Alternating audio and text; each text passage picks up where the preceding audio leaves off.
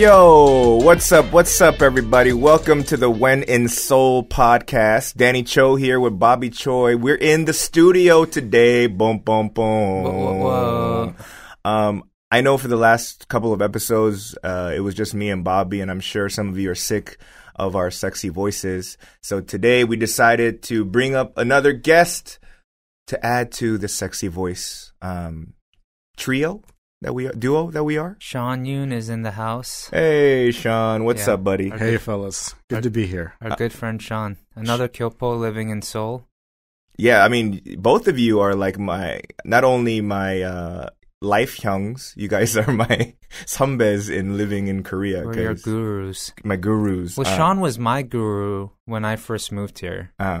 So, Sean, you've been here how long? I've been here for 15 years now. Wow. Yeah, so that's the age of a freshman in high school. I don't know, is it? That's a good way to put it.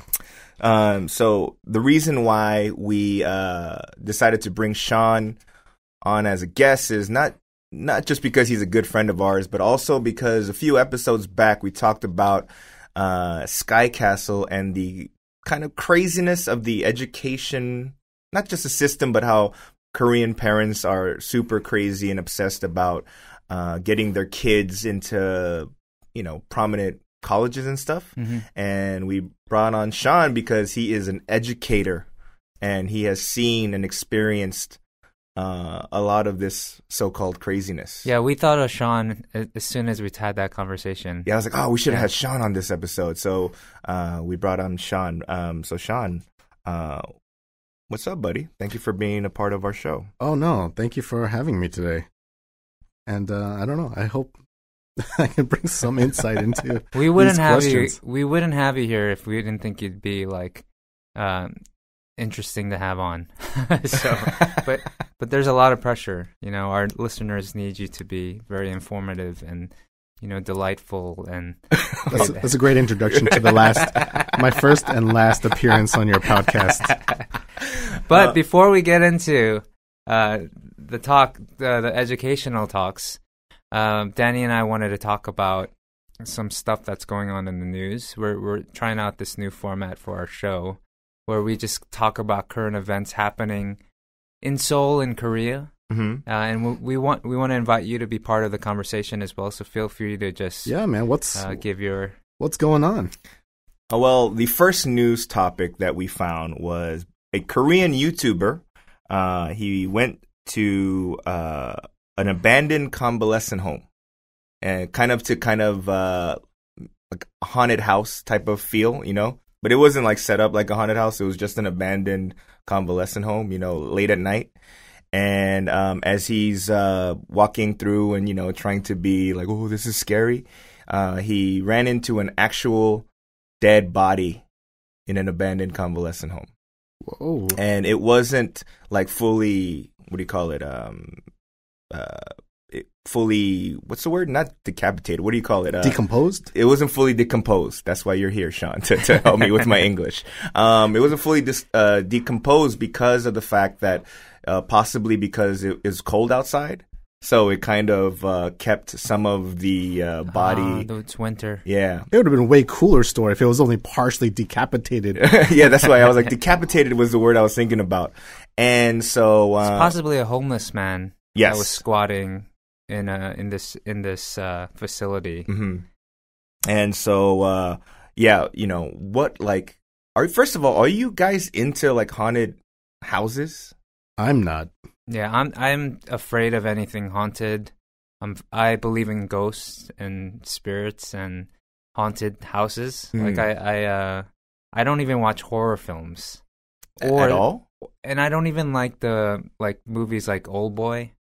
You like Old Boy? I haven't seen it because Really? I heard it's like a thriller kind of shocker kind of film. So I just put it off on my do not watch list. I like thrillers a lot. I'm a little ambivalent toward like supernatural horror movies because I think I was 12 years old when I watched The Exorcist for the first time. Ooh, and I watched it on a dare by my cousin because she was like, this is the scariest movie. You're like, I don't think you can finish it. And I was like, I can finish this movie. And I instantly regretted it after I watched it. I had two older brothers, and they made me watch stuff like those, like horror films like The Exorcist, and that's why I hate it to this day. I can't watch it. I can't sit through them. Even the thought of it. I think the last thing I saw was like Blair Witch Project, and that to this day, even just thinking about it now, gives me the chills. But that just that movie just made me sick because it was all handheld. You know what I mean? And like it made me. Like it got me. Yeah, it was hard to sit through a lot of like motion sickness, man. Well, this article about this Korean YouTuber, I didn't even really realize there were Korean YouTubers. Oh, dude, is that like a thing? There's so many. Like, just think about the mukbangs, dude. Yeah. That counts. Yeah. Right. Is that all on YouTube? The mukbangs and stuff. So many on YouTube. Yeah. And you know other platforms like Twitch and I see those. There's so many like people walking beyond around, that. Yeah, walking around with their phones and they have all this like the mic set up, but they're alone. Yeah, they're walking around Hongdae going, "네 여러분, and we're here at the whatever and the coin 노래방." But the thing is, I realized given that like I've met a lot of comedians that are somewhat well known, they've been on TV and stuff, and a lot of them have their own YouTube channels. And I was like, dude, you guys are famous. What are you doing YouTube for? And so it turns out that a lot of these celebrities want to get onto YouTube to make more money. And a lot of these YouTube celebrities want to get on TV to become more famous. You know, and so like all these like we're talking about people that are on TV almost every day that have their own like YouTube channels of doing random stuff, you know? That makes sense to me. Like there's that one kid that like is like 7 or 8 year old kid who all he does is just opens toys. Oh yeah. And he makes like what, millions of dollars a year. Yeah. Unboxing videos, I don't understand why they're so good. I mean, like not that they're good, but why they're so popular. But they're so like unboxing videos, there's reaction videos. And you know, there's plenty of MCNs in Korea now. Okay. Actually, one of them, they have like their own channel on TV, and it's usually all mukbang related. But there's a DIA, they're like an MCN, but then they put that on TV now. So yeah, this YouTube is a big platform here for people to make money, and I believe that in the States, that market is kind of dying down. You know, a lot of the earlier YouTube stars are kind of not really going as all in as they used to. But here in Korea, I mean, it's everywhere you see. It's growing. Yeah, people trying to be YouTube stars, you know. Okay. So what else is going on? The other thing is the gender ministry reacts to controversial guidelines. The Ministry of Gender Equality and Family, basically they said that they were called out for stating that local television stations should refrain from featuring people whose appearances are exceedingly similar to each other. The guidelines went on to say that most of the stars featured in music programs from idol groups whose musical stylings are just as limited as their appearances are. Most of the idol groups have similar skinny bodies, white skin, hairstyles, makeup, and costumes that expose a lot of skin. The uniformity can be seen in both female and male stars. So this group was saying, yo, you can't, you know, there needs to be some diversity, right? But because of a lot of backlash, they've decided to do away with this ruling. You know? Yeah, I read about this on CNN actually. Yeah. So yeah, what do you think about this? I have like, I kind of feel, because I've been told myself that if I got a nose job, I would do much better in Korea. Really? Yeah. I remember one time I went to I met up with some friends, and they brought out their friends, and their friends happened to be like plastic surgeons. And they paid me one guy, you know, after a few drinks, he was just like, "Hey, Bobby, you're a good-looking guy. You just need a nose job." Like to me. Well, they were drinking, so that means they're telling the truth. I'm looking at you now. I'm looking at Bobby's nose, and I was like, really? Well, it's crooked. Just the nose? So he was telling his colleagues, too. He's like, hey, look at Bobby. Isn't he? He's a good-looking guy. He just has to fix his nose. Yeah. And so I was, like, curious. Like, I lived with my nose all my life, Yeah, no crap. But your nose looks smaller now than it did, like, in high school. Really? Well, I'm an older man. I'm growing into... Your face? My face, I guess. Or your nose is growing into your face. Yeah, but they said, really think about it because your career could, benefit from you getting a nose job, especially in Korea. This is when I first moved to Korea, and I thought about it for a little bit, but then I realized I felt like I'd be selling out in some way. Like I felt like that was the line. There was a line. Yeah. That I wouldn't cross, and that line happened to be a nose job. But I live to this day with a crooked nose, so I'm hoping I make it. Would you get like Botox? So other people, other kids, and the younger generation can see, hey, Bobby has a crooked nose.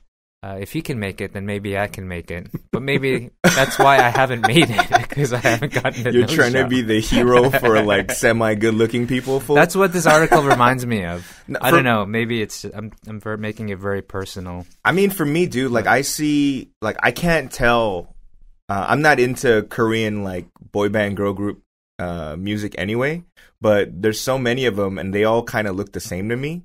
And so I feel like there needs to be a little bit of diversification, or in terms of looks, because I feel like, especially with the plastic surgery here, it's almost like you have a choice of like 5 eyes, 5 noses, and 5 like mouths. You know what I mean? It's kind of like, instead of, they're not artists anymore. It's like going to McDonald's and you only have you can't make your own burger at McDonald's. That right? reminds me of North Korea barbershops. I hear there's only like a certain amount of hairstyles you're allowed to choose from.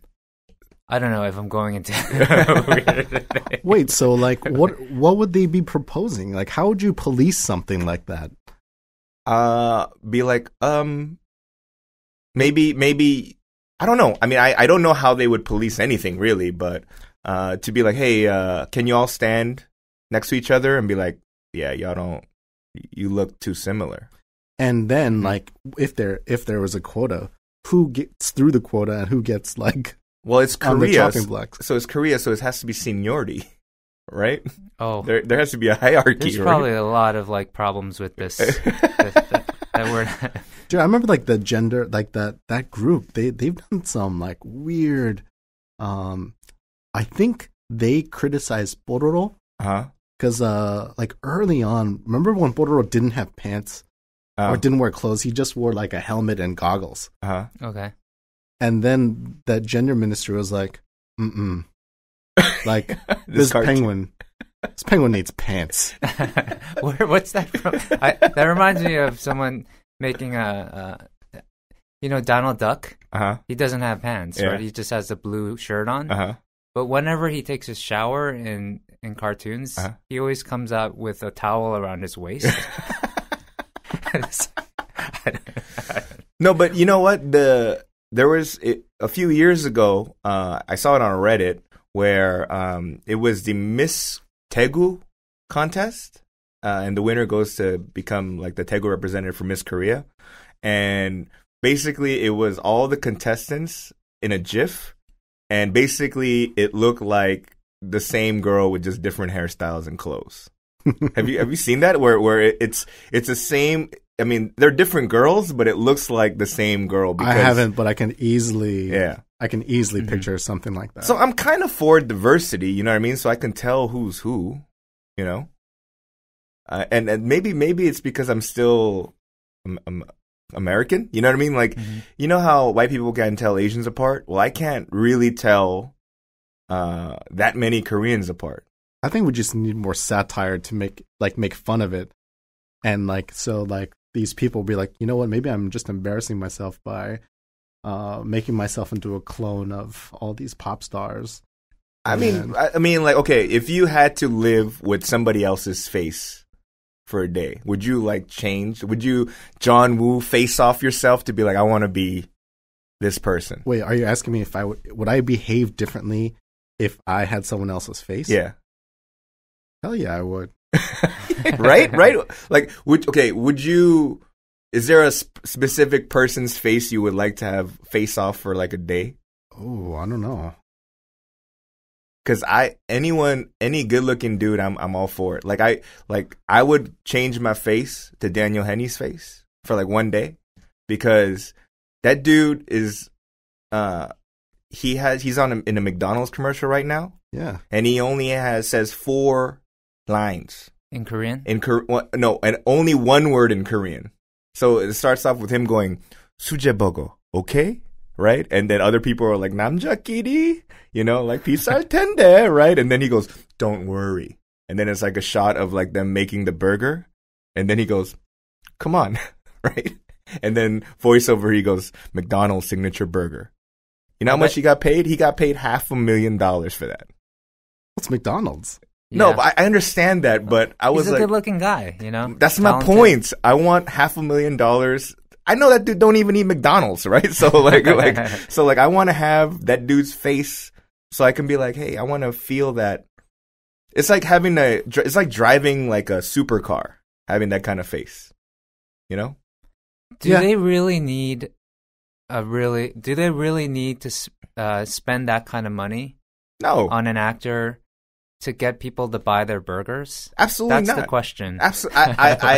I totally don't think it's necessary. I think Daniel Henny's a great guy. He's no hating on him. Yeah, I'm man, make the money, bro. Yeah. I mean, matter of fact, I can do the same thing, and I don't need $500,000. I'd be like, yo, give me just 10 grand, right? And then I can I can do 수제버거, okay? And you actually eat there. Right? You're actually a customer, right? If you're gonna eat McDonald's, it doesn't matter who's the face of McDonald's, right? You're gonna eat there, right? So, okay. Well, it's just so good. Did you hear about this in the news? There's this it's a big controversy with the crackdown on clubs. Yes. I'll read a little bit about this. It's Club Burning Sun, bro. Yeah. Okay, you read about it. Police are widening a crackdown on drugs and distribution at clubs located in Gangnam, southern Seoul, according to announcement on Sunday. The crackdown comes amid heightened public anger over unlawful assault at a club, Burning Sun, owned by K-pop star Seungri, which has sparked suspicions of sexual violence against female customers after drugging them with GHB, known as the date rape drug, on top of a short sex video that was allegedly filmed at the club. Who's this K-pop star? Seungri is a member of bbang. Oh, really? Yeah. That's a big... It's a big, yeah. And then it's a big bang. And so apparently the investigations happened because of some customer getting his butt whooped there. And so I guess it was like, all right, dude, I did nothing wrong. And that dude went, hey, you got to investigate this club, and just a whole bunch of it opened up Pandora's box. So this customer got beat up. Yes. By like security there, or security. Yeah. Okay. Yeah. And then so following reports that suspect a Chinese promoter for Burning Sun known as Anna. She was selling drugs to VIP customers. Police questioned the suspect for about 14 hours over the weekend. The suspect denied allegations of drug use and distribution, according to police. I actually haven't heard about this. Have you heard about this? Apparently it's a really big news story. Yeah. But you know me, I live in my little dungeon. I mean, date rape drug, it's kind of hardcore. You know what? I had read something on Reddit. This is actually before this Burning Sun thing blew up. And some girls who've been clubbing in Hongdae, they had been reporting that someone had been slipping like something into their drinks, right? But it wasn't like roofies or something, right? Mm-mm. It was something that made them completely just black out and not remember anything. Yikes. And this one Redditor, she was fortunate enough, like she felt a little weird, so she was like, "Hey, something's wrong. Like, take me home right now." Yeah. And she got home, nothing happened to her. But then when she woke up, she was like, "I don't know how I got here. I don't even know where I was last night."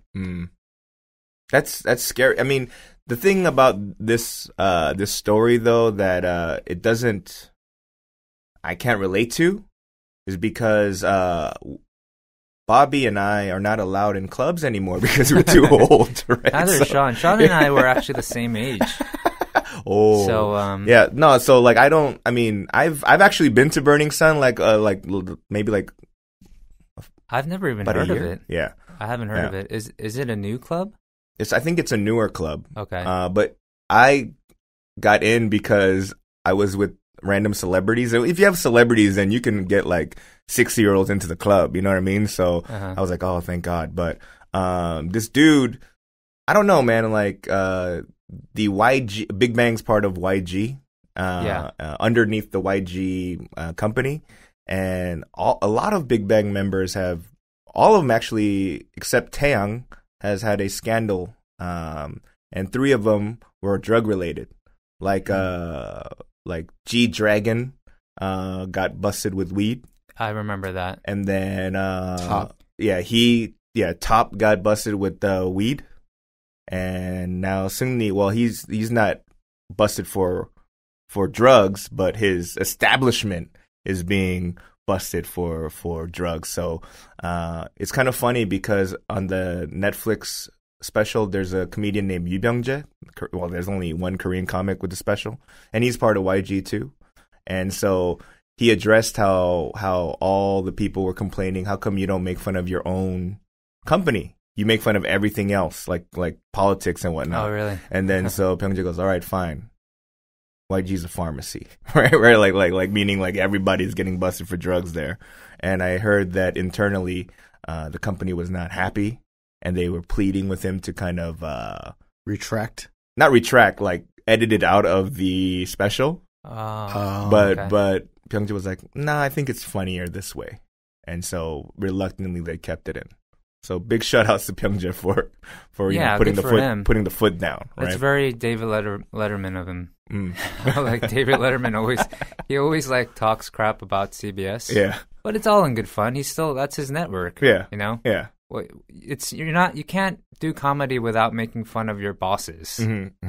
Right? It's all in good fun. So. Well, the thing about Seungni, why he's getting in heat for it, he's part of the ownership group, but he basically distanced himself from the alleged misconduct at Burning Sun on grounds that he did not directly manage operations at the club, and basically he was more promoting like his Asia tour. Okay, you know, as opposed to being like, you know, taking care of stuff, because he's not the sole owner, you know.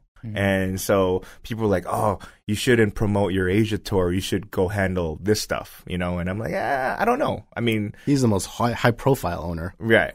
Yeah. It's sad that there's things like this happening now in Korea. I don't know if it's a new thing or not, but hopefully they crack down on it. That's like, it's stuff we've heard about growing up in the States. Yeah, man. Like getting something slipped into your drink. That's not new news back home. Yeah. But here, it's sad to know that kind of thing is existing. But you know what? I've been to clubs where I look at people and I'm like, they have to be on something, right? Like they're not. It's not just alcohol related. You know, you could look in somebody's eyes. In Korea? Yeah. I've never. The thing is, when I first moved to Korea and I started going clubbing a lot. That's the one thing I was really proud of, you know, living in Korea and knowing that I could tell that people weren't on, like, the majority, like, everyone was just, like, drinking. That's it. Like there was no drugs involved, and I love that. I love that energy. But I haven't been to a club in years probably. I've been to a few where I was like, nah, that's not, alcohol don't do that to people. Oh, You know what I mean? Shame. And so I'm like, yikes.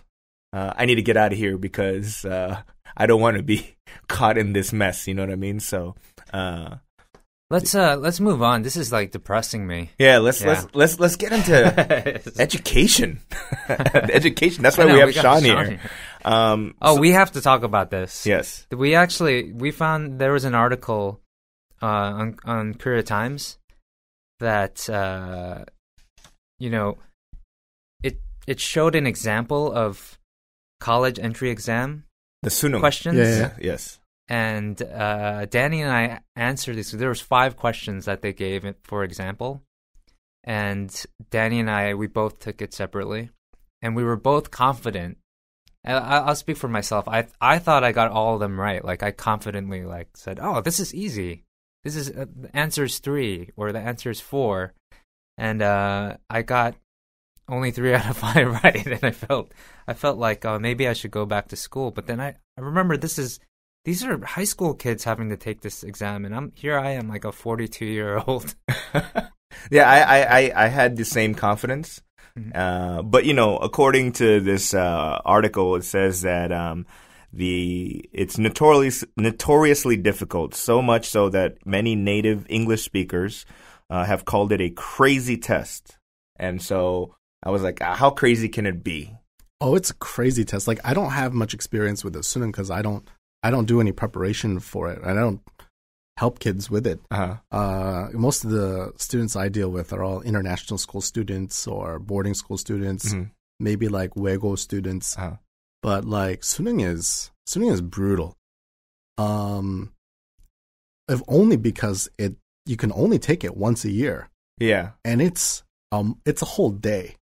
I mean, dude, I hear that they stop air traffic from planes from flying over, so that these kids can be completely, not disturbed, by this test. So, I mean, I know it's hardcore, but I took the test or the 5 questions, and I too got 3 out of 5.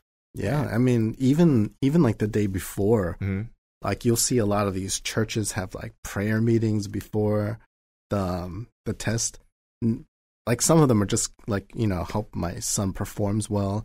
But a lot of them are just praying that like, please save these kids. Oh, really? Because some of them just get so stressed out and so strung out that they hurt themselves. I was going to say my mom is she's a pastor, and she prays for me every single day. And she says that she's prayed for me every single day of my life. And has never missed a day. And I'm always like, you should have prayed harder. My life is not that. But no, that's pretty hardcore. Like, I actually living here, I've seen traffic on those days. Yeah, is especially like really really difficult for some reason. You mean on the day of the test? Yeah, right. Like it's a weird phenomenon. It's like SATs in the States. I remember, we it was like Saturday mornings. Yeah, we'd have to go in. Yeah. But here it's like an all day thing. It's an all day thing. It's and it goes into the evening. Like SAT, kids are stressed out. They're strong because they've been preparing for it. Right. But no American kid goes into like a single test thinking like, oh my God, like this is it. And this is going to make or break my entire life. Yeah. Because even if you're pretty competitive, right. And you're like, oh, I didn't do that well. I guess I'll just take it again next month. Yeah. Yeah, that's true. Yeah. Right. Yeah. Right. So is there a case where like, does every high school kid have to take the Sunung, or can they just take the SATs if they want to go, if their goal is to go abroad, or at least schools in the U.S.? They don't need to take the Sunung, right? No, it's only for universities in Korea. So, I mean, when we were in high school, that we were always taught to choose a safety school, versus like, you know, our dream school. So in order for you to have both the safety school and a dream school, you must have to take both tests just to cover all grounds, right? As a student. You mean for like high school kids need to take both the Sunung and the US SATs just in case to leave their options open, right? If they just go, I'm going to go all in on the Sunung, then and they don't take the SATs, and they're kind of screwed, right? I don't know about that anymore because I think the law changed recently, where let's say some kids who grew up here but they went to international school or boarding school, and they want to apply to like some Korean universities. But I don't remember exactly what the law is, but now they can't. They have to stay here for like an extended period of time if they want to go to a Korean university, and they have to take the Sunung. Oh, okay. So I do know students a while back. They could just take the SAT and apply to some international programs, like at Yonsei. Yonsei has the Underwood School, right? And they could do that. I don't know if they can still do that now.